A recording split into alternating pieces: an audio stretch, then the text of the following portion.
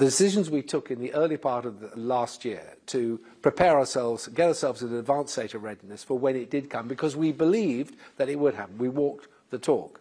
As a result of that, we've got a lot of aircraft flying completely full, with very high yields, even notwithstanding the fuel costs as they are, and we're making actually good money.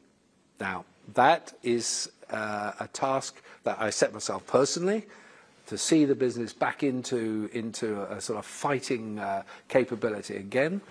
The cash on the balance sheet has been restored to pre-COVID levels now, and we're very, very confident, unless there's something else that comes up, that we will take the business through to the end of the financial year in very good shape. As we look at the return to service and the recovery that's underway, the difficulties across the board, where are you finding pinch points? Where are you finding difficulties?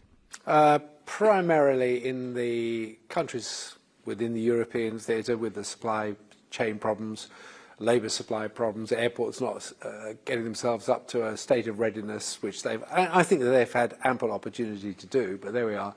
The reality is that we can't operate. In fact, some of the places, such as Heathrow yesterday, told us to cut back our frequencies by 10%, giving us 24 hours notice to cancel flights that were already full.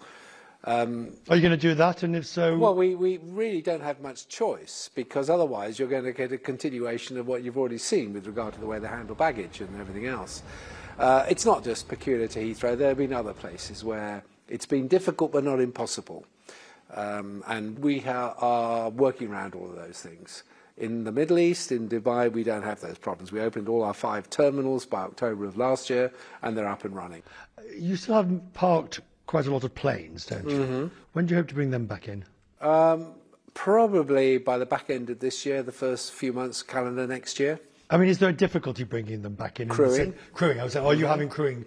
Well, no, look, the most important thing here is that it's not a question of getting the people back into the company. It's a question of overstressing the training facilities, which we're not prepared to do. Otherwise, we'll never get the pilots back to the gold standard. So there's only a certain number of pilots you can put through our training facilities in a month.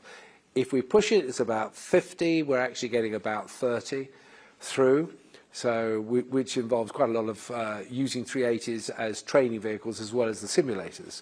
But we won't compromise on that. I guess whatever problems that one faces now, it pales compared to the problems 2 years ago. I mean, everything has to be seen in perspective. 2 years ago, when the whole thing just ground to a halt. Yes. And look, of all the disruptors that I've seen in my career, this probably takes the ticket. Now, this was pushing 10 on the Richter scale. And so now we've got the aftershocks coming through, the tremors, etc. But, you know, when the world crashed in 2008, 2009, we all thought this was the end. Well, we bounced back out of that, for many reasons. So what's going to happen here? Do I look forward to a kind of resurgence of demand? We've seen that one. We said that would happen. I think I said it to you last year, the bow wave, as I've called it. A lot of people were misbelievers, or disbelievers, I should say, on that, and now they're getting caught as a result. The bow wave will dissipate, but at what pace? So what is going to be the first thing that's going to drag us down? Is it the difficulties in the global economy, or will they resolve themselves by the time the bow wave dissipates? I don't know. My own view is that we're good to go both top and bottom, i.e. above the wing, below the wing, until the end of next year, beginning of 25. And that's a bold move to say, but that's what I think we are. 25? Mm-hmm. By which time, hopefully, the economy's turned around. Well, there's always that, and, you know, I've seen it happen many times before. And whichever the nature of the disruption is, but it generally gets itself back into good condition. Now, the only caveat to that is the Ukrainian situation. Right.